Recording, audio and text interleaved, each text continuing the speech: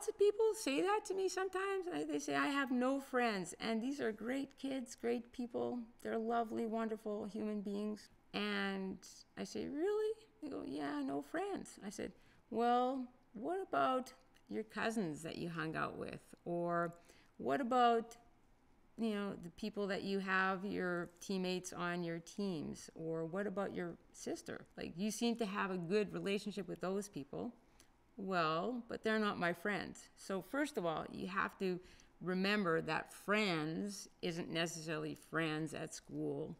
It means a relationship with somebody important in your life.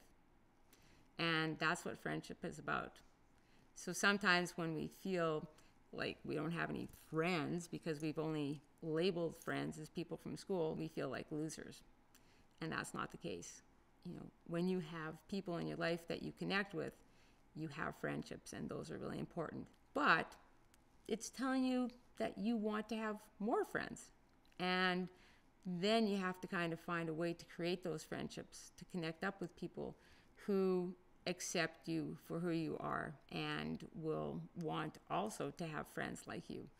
So you have to kind of look and find places to find those friendships, whether it's in a youth group or in an activity or in a drop-in center, or friends of your cousins or friends of friends. Find some.